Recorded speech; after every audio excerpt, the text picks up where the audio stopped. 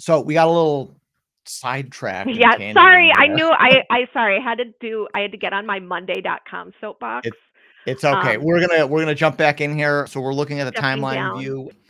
Charts again. So this is something that is inclusive to the simple plan, though we will see that it does look a little bit different in the premium version of that plan. So just again to kind of go back to the premium version, we can see charts and we can see, yeah, so that actually looks quite a bit different. So something that's new to the premium plan is the goals option. So the ability to add a goal in here. We're going to come back to this, but this is kind of that KPI type goal is we're setting goals for the team. You can set them one by one, or you can set them hierarchical. And we'll come back to that in a moment. So the last option here is assignments. I can't load the assignment grid because I don't have anything plugged into it quite yet. But what we're going to do is the next option here, and give me one sec as I click the tab for Copilot and Planner. So we're going to start talking about how Copilot adds to the new premium planner.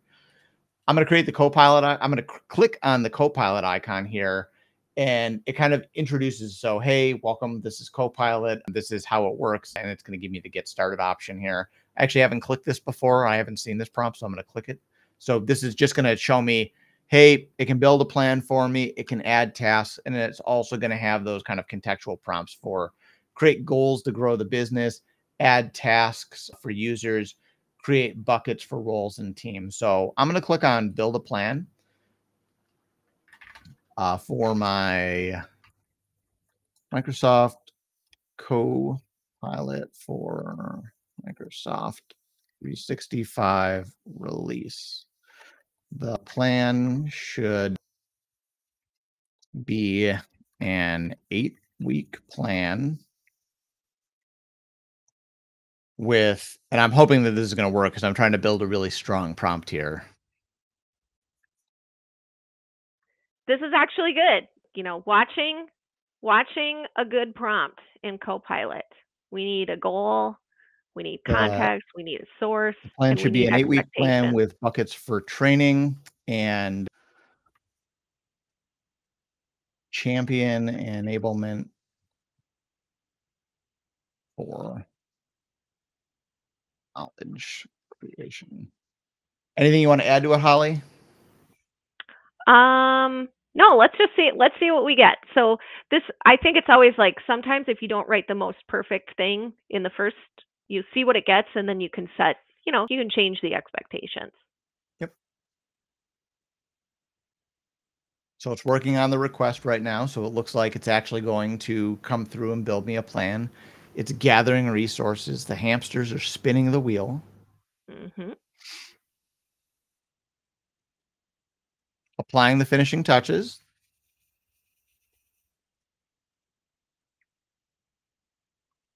All right. So it created us a basic plan, or so it looks like it did. Your session expired. Please refresh. So I'm going to Try refresh it. the plan here, and we're going to see Okay. if it actually did anything. No. All right, so we're building the plan here. It's creating a Copilot launch plan over the course of 8 weeks. I gave it a fairly simple prompt here, so we're going to see what it comes back with. The goals here again is that you want to prompt it, but you want to be specific enough, provide goals, tell it what to do, but not be overly specific that you confuse Copilot too Right. much. Right. All right, so we got a plan here. So we're going to take a peek at it just real quick to see what it looks like. And I'm going to expand that window out for the YouTube audience.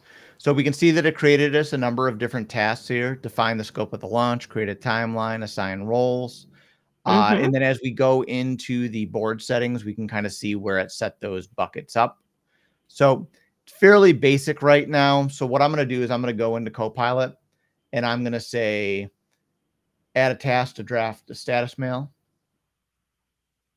We'll let it add this task, and then we'll prompt it a couple of additional times here. We're going to create buckets for team roles. And then finally, because we looked at that goal section, is we're going to create some goals to help grow the business. All right. So we've set up a basic plan here again in the premium option. So again, we've kind of got that additional task that we added in. Yep. We can see that we asked it to add those additional buckets, and it did that as well. So we have quite a few buckets there. And I'm Right. just going to drag some of these tasks around so that we have a little bit more of a visual of what it's going to look Yep. like in some of the other areas. So we haven't defined any timelines here yet, but we could, and that would expand this section out. And you know what? Maybe that actually makes sense that we add some basic dates and times here. So again, big change here too is Right. the task card looks significantly Dependencies. differently. So we've got dependencies, start finish dates, durations, completion percentages. We have options to change to the sprint here. So we only have the backlog option. Yep. And then we can also add effort to it as well. Now, Right. I'm And this not is a project. Yeah, go ahead, Holly. well, this is essentially, I think the sort of, the like I am not a lawyer tag, like I Yep. am not a project manager. So planner, when we worked with the basic thing, I'm not a project manager. This is some of this stuff, some of what we're talking about, effort, percentages complete, task dependencies. If you're not a project manager, this might be overkill for you. You might be like, I don't know what any of this means. I'm never going to use it. I Yep. just need basic tasks. A project manager, on the other hand, whenever they're looking at planner, this what we're seeing on the card, this is the stuff that's missing in their life. They're like, I can't use this tool. It's not complex enough, right? The other thing, aside from asking if we can have personal plans, are there task dependencies, right? Task dependencies for projects are huge. And whenever I tell people I've got them like 85% of the way sold on Planner, the second I tell them that you can't have dependent tasks, they're like, shucks, guess I can't use Planner. So Yep. now again, at the premium add-on, Planner becomes very usable, and it's good because like I said, what your project manager needs and what your project resources are able to comprehend and use, this is a very good like happy medium workspace. So we're going to add a goal on here as well. Excellent. We can see that that's connected. And now what we're going to do is we're just going to close that. And now we will go back over to the timeline view. And now we can actually see. So here's the create a timeline as well as the organize a launch event. So we can kind of see that. Again, it's not the best project plan in the world, but it gives you ideas if you're a project manager and checking this out, what you can do with Right. some of these additional tools. Yeah, So we it's also sort of added a the number of marriage of different. that simplicity of Planner with the robust Yep. things that you need. So we added some additional goals in here as well. So we can see that the ones that Copilot created us, and then we can see that I created kind of like a sub goal under the create intro communication. So Yeah. we've got these two pieces tied together now.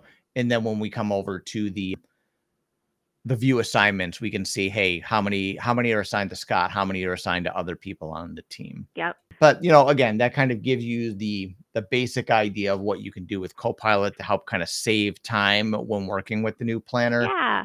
Again, this is a private plan, but if I wanted to, I could add this to an existing group and then I can invite more people to it. Or I can create a brand new group to have people kind of onboard into it. And then it creates that larger group with the additional infrastructure out there behind it. Yep.